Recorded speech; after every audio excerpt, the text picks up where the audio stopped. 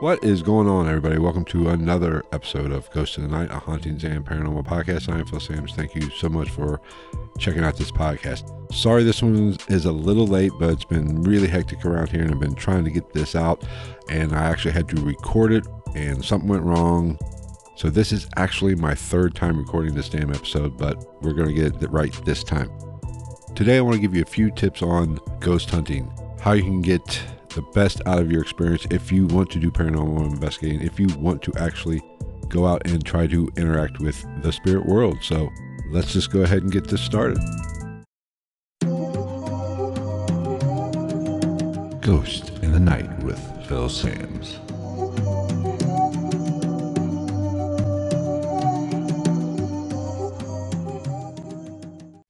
I have around 13 tips that I want to share with you today on ghost hunting, and I think these are pretty much the simple basics that anybody looking to actually get into ghost hunting or actually go on investigations or just has a general interest in the paranormal really should take some time, listen to, and ponder them and understand what I'm trying to talk about. And if you've been in it in the field for a while, it's always good to refresh because these are the essentials in my personal opinion. So let's start with number one, know yourself. You want to know what type of investigator you'll be. What is your interest level? Are you looking to interact with spirits, or are you just looking to be a thrill seeker? Are you looking to solve the problem? Answer the question of, is there something after death? Is that something that you're looking for? But if you just like to go out and go to creepy places, then that's fine. Just know yourself, know what you're getting into. And plus, when you know yourself, you know how you react in certain situations. If you get bored very easily, this might not be the field for you. You might really want to look into maybe doing something else or just keep watching it on television. But know yourself. That is key. Number two, be open-minded. The paranormal is a fascinating topic just for the mere fact of nobody truly knows the answer. If somebody tells you they have all the answers, they're full of shit. They don't know. You don't know. This is what it's about. It's about asking the hard questions and trying to come up with some kind of rational explanation of what these people are experiencing or what you have experienced. Is it of natural causes? Is it of supernatural causes? That is something that you have to be open-minded if you're going to ask these questions, if you're going to go out and investigate. So always be open-minded. You can't be too gung-ho. On the flip side of that, if you truly believe that there is life after death, that ghosts and spirits are interacting with us, that's great, but you can't be too gung-ho, because if you are, odds are you're going to actually attribute paranormal activity where it's not actually paranormal activity. 98% of the stuff you experience, or you think you see is not paranormal. It's a trick of the eye, or your brain interpreting something, or might just be natural causes. So you have to be open-minded, not to the fact that there is possible spirits interacting with us. You also have to be open-minded and think that, hey, maybe there isn't as much to this as what we originally thought. So be open-minded. Number three, know what kind of investigator do you want to be. Are you going to be somebody who is tech-heavy, who actually relies on documenting evidence with nothing but technology? Do you want to be a solo investigator? Do you want to investigate with a group? These are questions you need to answer if you want to be a successful and productive investigator. Number four, you need to pick a team if that's the way you want to go. I think everybody actually should pick a team because you need experience. You need to actually go out and learn from other people. That is really the best way to do it. That is the best way to learn. When you use somebody else's experience, you take in everybody's opinion, you learn from that, and you develop your own style. That is 100% the best way to do it. That doesn't mean you can't go solo once you get some experience. I recommend going solo. I want to do more solo investigations because I like to be able to control the environment a little bit more. When you get with teams, sometimes it can be noisy. You got different personalities coming into it, and it can be difficult at times. You really need to think seriously about picking a team and picking the right team. Teams are important, but you need to be picky. You need to pick a team that is right for you. If you want a bigger team, find a team with, or a big group of people. If you want a smaller team, 4, 5, 6 people, go that route. If you find a team, make sure the team is diverse. You need a skeptic in there. You need a psychic medium. You need somebody that's tech savvy. You need somebody that knows what they're doing. You need all of this. You need beginners. You need experts or experienced people. You need a well-rounded team. A lot of these teams can get heavy-handed on one side of these. Sometimes a team that's too wrapped up in or has too many psychic mediums or sensitives, that can really change an investigation. It can lean an investigation in one way, or sometimes paranormal evidence gets missed, or evidence gets portrayed as paranormal that they didn't do their due diligence and find out possibly there was a more rational explanation for it. So you need to pick a team that is diverse and not too psychic medium heavy and not too skeptic heavy too. If you're with a team that all they want to do is prove that these things don't exist and that's not your style, you're not going to have as much fun with that. So be sure to pick a team that is right for you. Because I personally believe that a team needs a skeptic. They need at least one of everything, just for the mere fact that everybody's giving their input and it causes it causes the team to have a better investigation. Things don't get missed. Things get analyzed a lot better. So pick a team that is definitely right for you and you feel comfortable with. Because these are strangers and that can be difficult at times, interacting and investigating with strangers because you're not confident. You may be shy. You may not really want to put yourself out there. But pick a team that is right for you. Number 5, and this is probably the most important, is forget the damn paranormal shows. That's not paranormal investigating. That's entertainment. They do not look to actually prove, they say they want to prove the existence or answer questions. No, they want to entertain you. They want to sell commercials. They want to make money. And I'm here to tell you, if you go on a paranormal investigation, a real paranormal investigation, it is nothing like the television shows. There's a lot of downtime. There's a lot of sitting around talking to yourself in the dark. And, here's the thing. You don't always have to investigate in the dark. The spirit world doesn't punch a time clock. They can show themselves or make noises or try to communicate any time of day. It can be during the daylight. I've done investigations in the daylight. I've experienced things in the daylight. So you need to really understand that these paranormal shows aren't the Bible when it comes to ghost hunting. Now, they can give you a lot of ideas, but you need to really forget about them and develop your own style. Number 6, research the history of the location. Now, this is, I don't want to say controversial, but people have different opinions on this, especially if you are dealing with a psychic medium or somebody with sensitive abilities. A lot of times you'll hear them say they don't want to know anything. They just want to experience, want to feel. Okay, that's fine. I don't personally agree with that. I want to do the investigation. I want to know what to look for. I want to know who is there, who lived there. I want to have a conversation. I want to prove, or at least have an experience, and what better way to have an experience than to relate to that spirit, to relate to that ghost. So know the history of the place, know who lived there, have an idea who people might think is still hanging around after death. This will give you something to talk about. It will spark questions for your EVP sessions or your ghost box sessions. The more you know, I think the better off you are. And it will lead to a much more productive investigation. And most importantly, when you do your research, you want to know what you're dealing with. If you're dealing with something that might be a little bit more evil, dare I say demonic, you need to know this kind of stuff. Or if it's something that could be benign, but if you do a little research, you might see, okay, there is some darker stuff here. And you need to prepare accordingly, because that has its issues in itself. It's an investigation.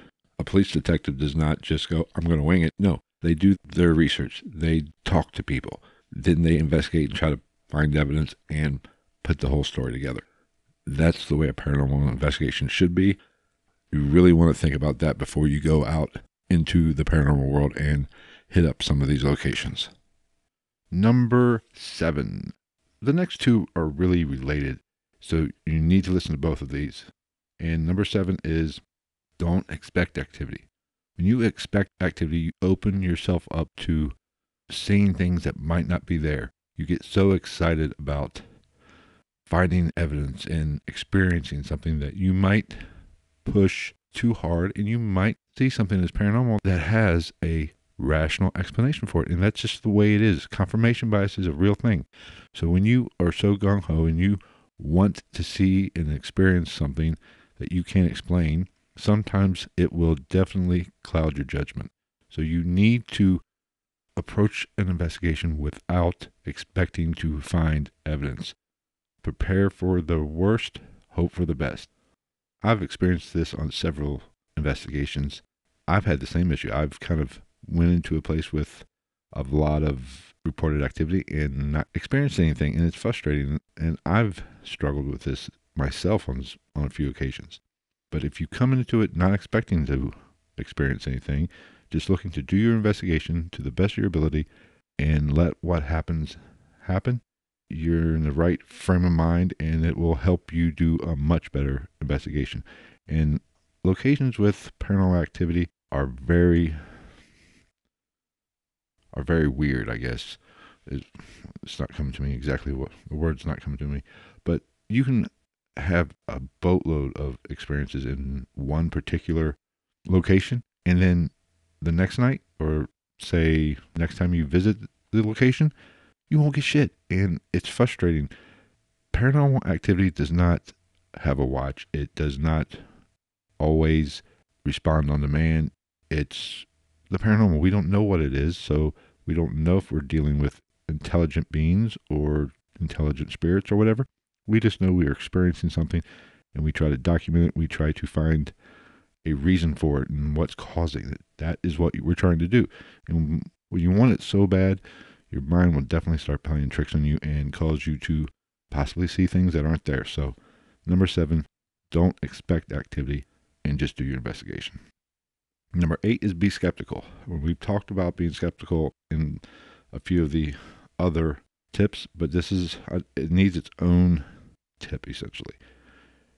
When you investigate, and I see this a lot, and in social media, you listen to people talk.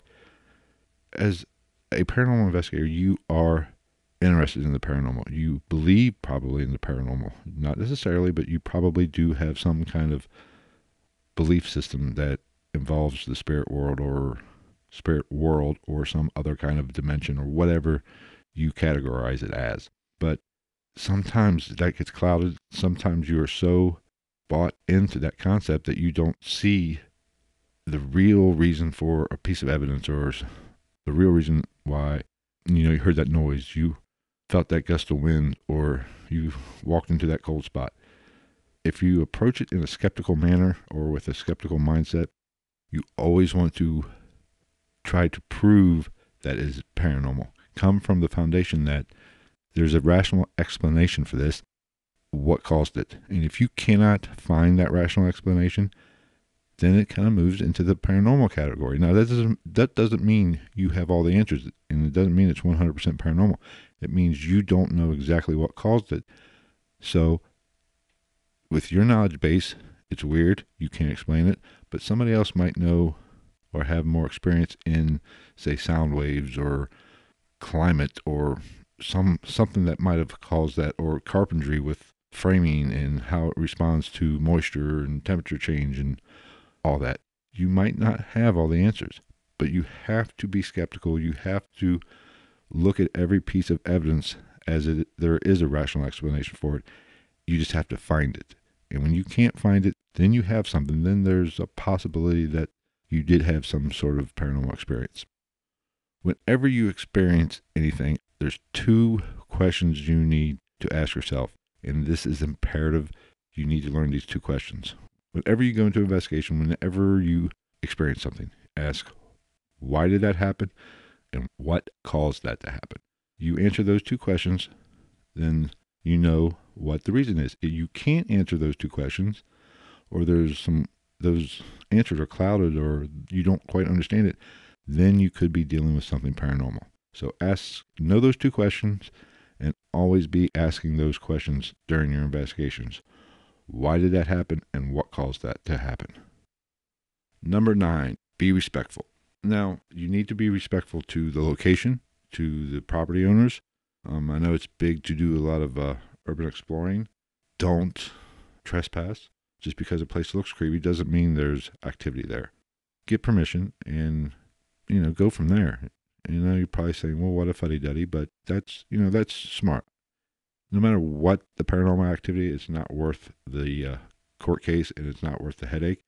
Now, when I talk about be respectful, there is this, especially if you watch the shows, there is a concept of, you see a lot of provoking, and then you also see the flip side of that, especially on social media, where people talk about being respectful to the spirits. Now, I'm not one of these type of investigators that plays ball on either side of the camp. I do understand a reason for provoking, or not really provoking, being a little bit more aggressive in your investigation.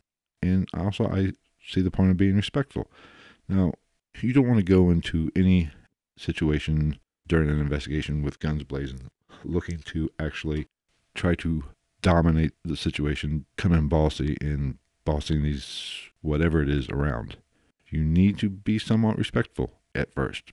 But there is a time not to be nice, in my opinion. And you hear people talk about, well, these are ghosts, these are spirits of the dead. Okay, that's fine if you believe that, but it's not a 100% fact. We don't know that for sure. I think you are correct in some aspects, but not everything was a living being at one time. These are energies or beings that are on a different realm. Not all of them are people who have passed away in this realm, is my personal belief. I think when we pass on, we do go to a different realm. Our consciousness does go somewhere else. And I think there's more out there than meets the eye. But not everything in the spirit world, not everything that interacts with us in the paranormal sense necessarily was a walking, talking human being.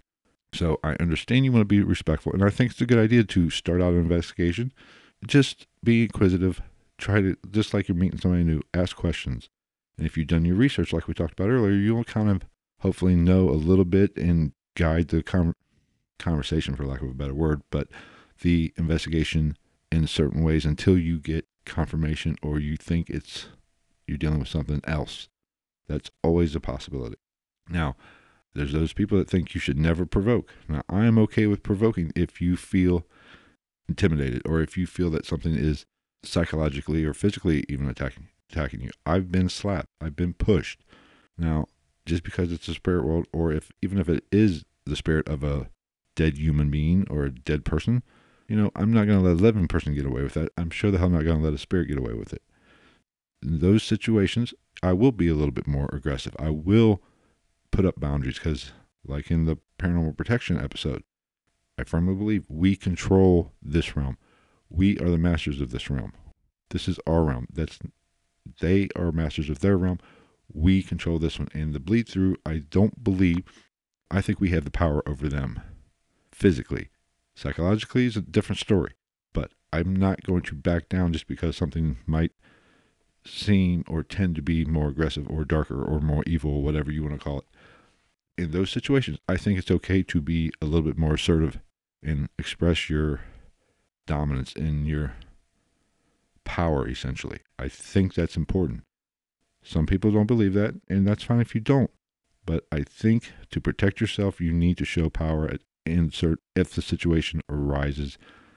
That is the best way to handle it, in my opinion. That's the way I do it, and I've not had any issues thus far. So always be respectful. Be respectful when you first come in. Know what you want to do. Think of it like you are meeting somebody new. Ask questions. Just don't say, and I've done this myself, or some people say, can you show us you're here? I think you can still, say, hey, can you give us a knock? As long as you are letting whatever it is know that you can't see them. You are just here to document their existence, your interaction with them. It's okay to say, hey, can you show me a sign of your presence or whatever? That is perfectly acceptable, and I encourage that. But be respectful in it. Don't demand it. And always clarify what you're trying to do. Let whatever it is you're dealing with, whatever it is you're trying to talk to, let it know what you're doing. Let it know why you're doing it. And then if something feels a little bit more aggressive, hey, it's okay to ramp it up a little bit. All right, let's see here. Number 10. And this goes along with that as well. Introduce yourself and your team. Whenever you do an investigation, always try to introduce yourself like you're meeting a stranger. That starts the ball off rolling. That shows you're not there to do any harm. You want to be respectful to a certain extent. So it's always a good idea to introduce yourself and see where it goes. Let everybody know what's going on, team members and yourself and whatever is in the location with you. That's always the best policy. Now, it sometimes can feel weird, when you are talking to something that you can't see or you can't necessarily hear. It feels weird to introduce yourself, but just get used to it. It does show some sort of sign of respect to that area and that spirit that might be there. So introduction is very important. Always start out each session with that. I try to. I'm not going to say I've done it 100% of the time. Sometimes I even forget. But it's always good to introduce you and whoever else is in that session with you and let whatever is there know what you are doing. Number 11, know your equipment. Now, I'm not a super big equipment guy. I personally believe that you are the best piece of paranormal equipment you have. What you feel, what you see, what you think, use your senses to guide you in an investigation. But it's always great to document your experiences, document your sessions. So know your equipment, know what kind of camera you have, what kind of digital recorder you have, how it records, how close you need to be, what it picks up, what it doesn't pick up. Know, especially in audio recording software, when you're listening to it back, compression and noise filtering plays havoc with a recording. So if you compress it in any way, shape, or form, or manipulate it in any way, some strange things can pop up on there. It's always best to actually listen to the raw footage before you do anything to it. Now, if you want to post something, always try to post it as close to the raw recording as you possibly can.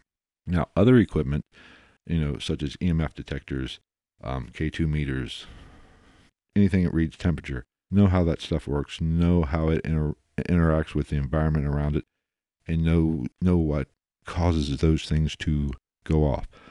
EMF detectors and K2 meters, they're great for a few things, but I really like to use those to get baselines. Just because a K2 meter starts going off in the middle of a session doesn't necessarily mean that there's something interacting with the atmosphere.